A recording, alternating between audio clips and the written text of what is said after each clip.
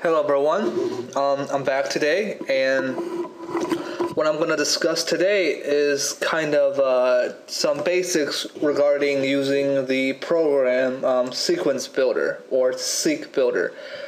This is the program I use for my DNA constructions, my primer designs, and for anything else that involves sequences. So because I use it so extensively, I figure I should maybe go over some basics in this video today, because it's a very common program. So some of you guys might be using it right now or will be using it, or maybe some of you who are interested and just kind of wanted to know some of the basics of the program. So let's start it up. Sequence Builder. So this program is licensed through the university, so I'm pretty sure most universities have this license. So just contact your PI or whomever, and they'll give you like the password and the address and everything that you need to activate it. But anyway, so this is Sequence Builder, and this is a program that's used very commonly in cloning projects. So for example, I'm just going to open my PFAS back vector, and here you see that the sequence of the vector is laid out from the 5' to 3' direction, and what you can do is modify the sequence by just simply clicking here. For example, anywhere in the sequence you can insert bases, or whatever. Like if I want to insert like GGG, whatever, then that's fine. It'll shift everything. But anyway, so you can directly edit the sequence just by clicking, at different positions. You can, one really good feature is that you can go to the where is it? Oh yeah, enzyme displayed, and you can filter different restricted enzymes by by the companies, by whether there's a 5' or 3' overhang, whether they're like blunt cutters. So one of the most important features is the unique sites one. So you click on it, and then it will show you all the unique sites within any piece of DNA that you have opened up. So this is the PFAS back vector, and obviously, as you can see near the bottom here, whoops, sorry about that. Near this bottom here, you have the multiple cloning sites here. So that's one very useful feature. Another thing is you can, go to residues. You want to see the bottom strand, just check mark the bottom strand option, and there you have it. You have the bottom strand of the sequence. You can do open reading frames, both top and bottom strands. So there's 6 possible open reading frames, right? Any DNA sequence, right? Because 3 DNA bases determines a codon once you transcribe that to RNA. So you have 3 possible positions where you read from when you are translating.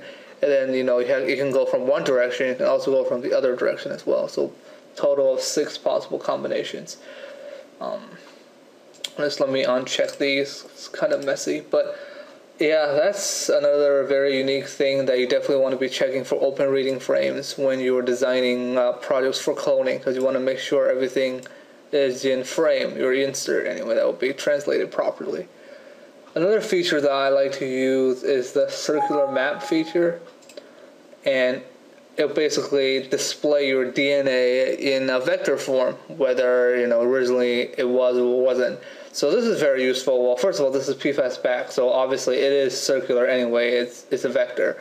So here you can just kind of see where the multiple cloning sites are and all that stuff. And of course, you can go ahead and label if you want to, the ampicillin resistance sites, the origins, the the polydetylation signal. I mean, there's more features to the vector that it's not shown because the program doesn't know it's a vector, but we know it is because obviously we know we downloaded the sequence. But you can label stuff on here and it'll show up on the map. I'm just going to open up a different DNA to show you what I mean by that. So this is the example sequence I was using for my cloning project. Not cloning project. Yeah, my cloning videos, and it has the open reading frame, and it has like restriction sites marked out and stuff. If you go to If you go to circular map, oops, yeah, if you go to circular, oh, sorry about that. If you go to circular map, then it'll show you the sites here. Why isn't it showing the features though? That's strange. Oh, right. I think it's because I don't have the open reading frame selected. No, I do have selected. Strange. Hold on. It's definitely selected. And then maybe it doesn't show the open reading frame, but it should show the marks I made though. 1 second, guys. Sorry about this. Let's see. I uncheck that. Features displayed. Yes. If you go to circular map, I don't know why it doesn't. That's strange. Oh no, it does. Sorry, it's right here and here. They're just so short. That's why you really can't see. Okay, I got you. So it doesn't display the open reading frames on the circular map, but it does display any features you mark up. So for example, let me just do this. So if I want to highlight a big chunk of DNA, like here, go to features, new feature, right? You want to label this as something. Let's just call it, I don't know, experiment. And then now you go to circular map, and then there we go. See, that's exactly where I highlighted relative to the whole entire sequence. It shows up. See, the places I marked before, here and here, marking the ECOR1 and XBOT1 sites, they're there, just very tiny bits. But this is the big chunk that I just highlighted. So that pretty much brings to the features option, which I like to use a lot, is to just annotate specific areas of my DNA that I'm interested in. You can also just delete these features if you don't want them anymore. Just go to like delete feature and just click yes, and then it'll be gone.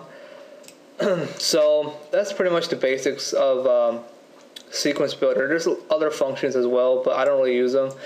I guess depending on your project or whatever, you might be using this program or another program like this very extensively with other kind of modifications.